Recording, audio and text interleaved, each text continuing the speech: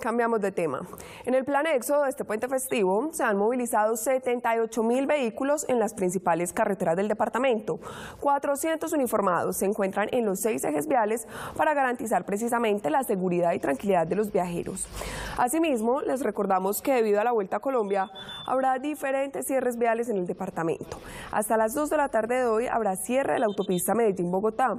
Municipios del oriente antioqueño como Río Negro, El Carmen, La Ceja y La Unión también presentarán cierres por esta competencia deportiva.